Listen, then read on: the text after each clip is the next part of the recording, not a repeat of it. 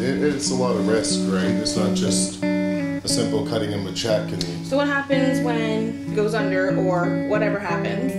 You're going to depend on wrestling, or you're going to buy the shop, and then we have a guaranteed security blanket for our family. You're there like 50 hours a week now anyways. Yeah, but the good thing with that is I'm not the one that has to flip any bills. Don't have to worry about paying people. I don't have to worry about ordering stuff. I just show up there, I do my job, I go home, they give me the days off for wrestling. But you said wrestling isn't doing it. Yeah, but, What have you gotten out of it?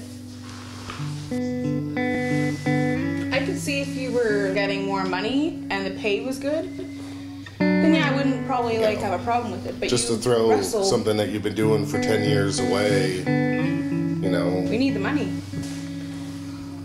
But there's a lot more factors involved than just buying this pizza shop. And I'm not even talking about the wrestling side of things, giving that up. I'm talking about the commitment that it's going to take, and just that I don't want to take on more of a headache than it could be worth. We can have a business. And if it, Yeah, but why is he looking to get out of it if it's such a good business? You said personal reasons. I don't know. I didn't talk to him. It doesn't matter. Yeah, but what you're not realizing is that shop can go under just as easily as I could get hurt going out there.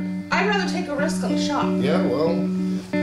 You're just gonna go work at a gas station, or this is real life? I'm not trying to put a show on for the cameras. You have to take risks. Life is about taking risks. And you have a family to think about. And I'm sorry, I know that you love wrestling, and I appreciate that you've been so dedicated to it, but it's been 10 years. You haven't gotten much out of it. I wouldn't say that. We have kids and college funds to worry about. At this and point, a vehicle to pay off. And other things that we have to worry about. Retirement funds. Right. That's not going to happen because of wrestling. You're only making so much money doing this. Oh, yeah. So how much higher up are you going to go in wrestling? You're not John Cena. I've definitely been supportive. I would like to think that I've offered tons of support. There was times where he decided he was going to leave, and I definitely want something for us that is going to offer a solid income. It upsets me because we've been together for 3 years. I've been nothing but supportive, and now is the time for him to make a decision.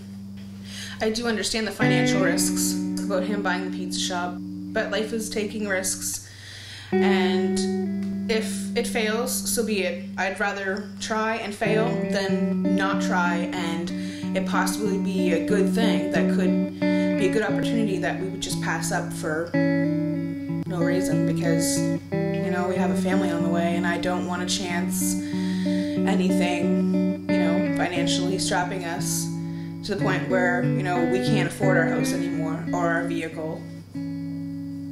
But life is about taking risks, and if you don't take risks, we'll never know. So that's my whole premise on him buying the pizza shop, is it could be a really good thing. Well, if it involves both of us, because last time I checked, it's not your name on the lease. It's not your reputation and name that's going to get dragged through the mud if this doesn't work out. It's not you that has to file for bankruptcy if this shop doesn't work out.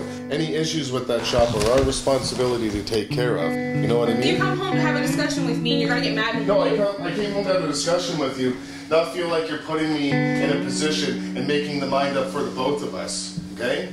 But there's more than 2 of us. Right. There's 4 of us now. Right.